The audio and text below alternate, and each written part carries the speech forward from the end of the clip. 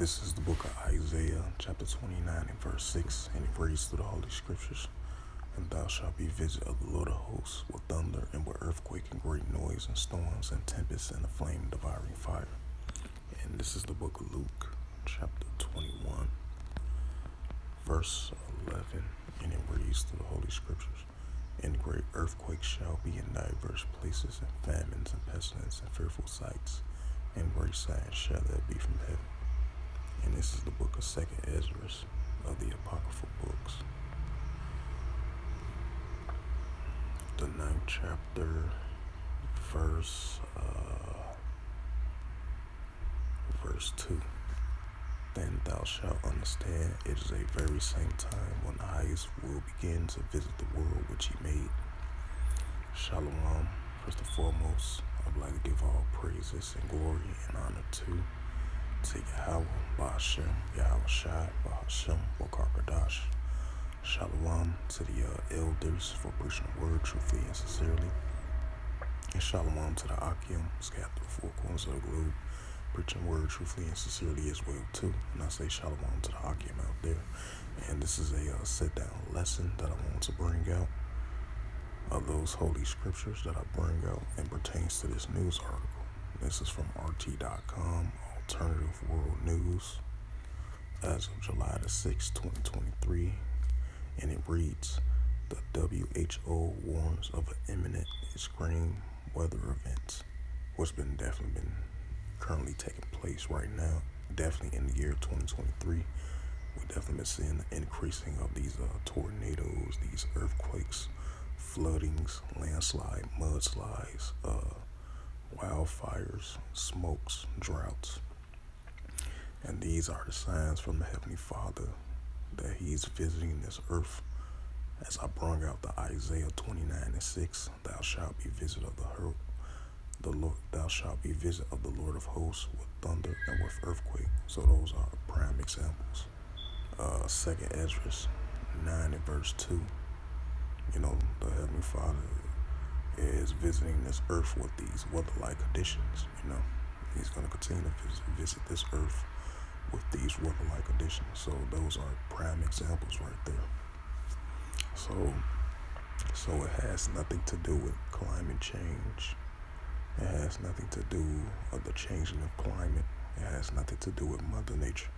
It's all by design by the true creator of the planet Earth, the true creator of existence, which is the true creator of everything, which is the Heavenly Father, Yahweh of Israel, is the one who's going to continue to visit this earth with these weather-like conditions and weather-like patterns in many different categories. So I just want to add an additional note to that. But continuing on with the reading, it says the international body predicts a major uptick in droughts, floods, hurricanes, and other natural disasters. It says the W.H.O, which you know what that means. It says a direct general Tedros Ghebreyesus, if I pronounce his name right. I mean the Director General Tedros Ghebreyesus has said climate change will drive a surge in extreme weather. Right, that's the key word. Climate change. It does not happen. It has nothing to do with climate change. It's all about the will of the power of the Heavenly Father that's visiting this earth with these extreme weather conditions. And the Heavenly Father is going to bring extremely weather patterns in many different categories in the weather patterns. Like I mentioned again, the tornadoes, the earthquakes, the landslides, the floodings, the droughts, the heat wave, and etc. You know, in 2023, pointing to a record-breaking temperatures around the globe this week.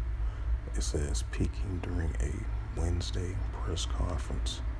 Tedros said the climate crisis is now among the major factors determining the human health outcome, warning that global warming could ultimately produce a wave of hunger and migration and disease. Right, you can read that in Amos 8 and 11, that famine. Even though we've been seeing famines, around the world, and especially in these third world countries and these war-torn countries. Examples, places like Yemen, places like Syria, places like Iraq, places like Myanmar, similar places like that. But we're going to see famines at an alarming rate, just like it says in 2nd Ezra 15 and 5, that the Heavenly Father is going to send the sword, famine, death, and destruction, and the plagues as well, too. Right along with the Amos 8 and 11, like the scripture says, thou shalt a famine of the word, for a lack of bread, for a lack of water, for a lack of resources. This is what's coming on the whole world, just like those famines in ancient Egypt in those ancient times. Hey, those famines gonna make its comeback. The famines and the plagues of old, and new type of famines and plagues that we are gonna witness and experience in the latter days. And we definitely been seeing increasing previews of that, like that malaria pestilence that was taking place of the mosquitoes that was ever since 2003. Now you're starting to see that make a comeback. Those are part of pestilence and plagues that the Heavenly Father is going to send on the planet Earth. From the pestilence and plagues for old during ancient times, we're going to see that make a comeback slowly but surely, and new different type of pestilence and plagues that we never heard of as well too. So that's part of Amos 8 and 11. Right along with the famine of the word, for a lack of bread, for a lack of water, for a lack of resources, these droughts, floodings, tornadoes, earthquakes, what you people in the world call global warming, what people in the world call climate change, Mother Nature, or the change in the climate. It has nothing to do with those things and those categories like I just mentioned. It has something to do with the Heavenly Father and the Lord of hosts of W.H.O visiting this earth. And definitely in the weather condition categories. As I mentioned before, it says, speaking during a Wednesday's press briefing, Tedros said the climate crisis is now among the major factors during human health outcome, warning that global warming could ultimately produce a wave of hunger, migration, and disease. It says, over the coming months, we expect a range of extreme weather events, including droughts, floodings, hurricanes, heat waves, and all of which are human health. He said, also not that Mondays mark the hottest day on recorded for average temperatures around the world. It says a prolonged drought and a heat wave in horns of Africa has already had a major impact in getting strain on local healthcare service, Tedros added, containing Djibouti, Ethiopia, Kenya, Somalia, South Sudan, and Uganda. The region recently suffered its worst drought in decades. Nearly 60 million people now food insecure. It said some countries have seen the highest level of severity in malnourished children in years, largely thanks to famine.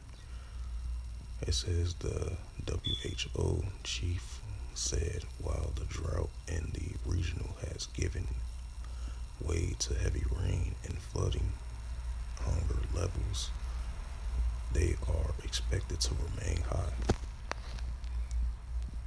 Right, since I mentioned and bring up the Amos 8 and 11. Right, because we're gonna see an increase of modern day famines as well too, just like in ancient times. And what we are currently seeing at an alarming rate, and that's going to increase in the latter days. And this is the book of Amos, chapter 8 and verse 11, and it reads through the Holy Scriptures.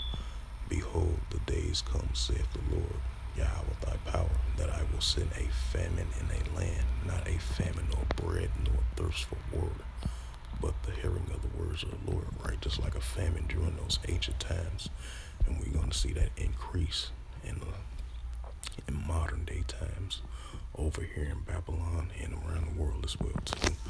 As you see, the news article has mentioned that of the rise increase of the famines throughout the parts of Africa, Sudan, South Sudan, Uganda, throughout those other places. We're going to see that around the whole world and increase. And we're going to see these famines increase in these major major success countries and towns and counties in the latter days as well too of the famines.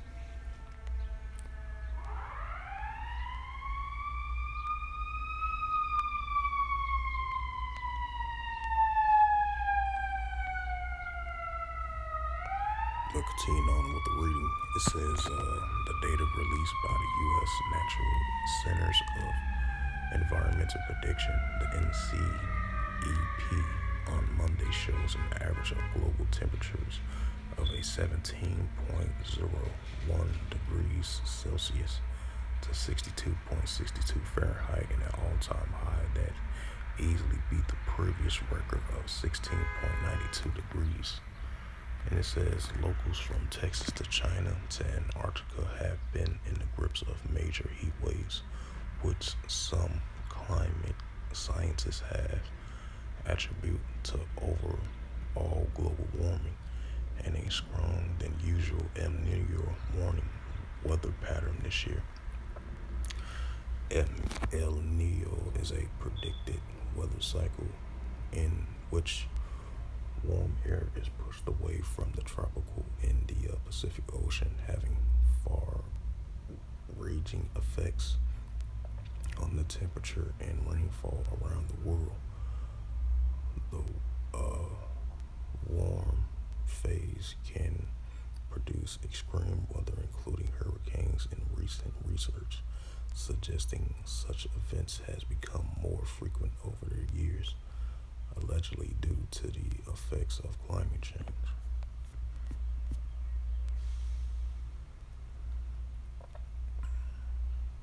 So it has nothing to do with climate change or Mother Nature. This is all the will of the power of the Heavenly Father, Yahweh of Israel. And I'm going to bring out that scripture again for a clear example of that. This is 2nd Ezra chapter 9, verse 2. Then thou shalt understand that it is the very same time when the highest, which is the Heavenly Father, Yahweh of Israel, will begin to visit the world which he made. Right? And it's these weather conditions, these tornadoes, earthquakes, landsliding, mudding, floodings, droughts, wildfires, smoke, heat waves. These are designed by the Heavenly Father, Yahweh of Israel. Luke 21:11. And a great earthquake shall be in diverse places, and famines and pestilence and fearful sights and great signs shall there be from heaven. Right? We're going to see those chariot sightings. Hey, we're going to see more great signs on the planet Earth and from heaven as well too. And we're going to see the pestilence, the plagues that we have been seeing right now. We've been seeing the latest famines been increasing, and we've been seeing the latest increasing of earthquakes in diverse places. As you see, I've been doing increasing lessons in regards to the earthquakes, in diverse places. So all these are designed from the Heavenly Father. All these are the signs that the Heavenly Father is visiting this earth with these weather-like conditions. These weather-like conditions and weather category-like conditions.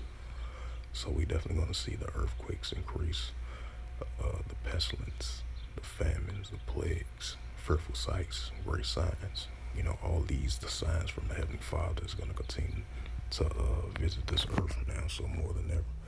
And I'm going to go back to Isaiah 29:6 and read it again for edification's sake. This is that lesson.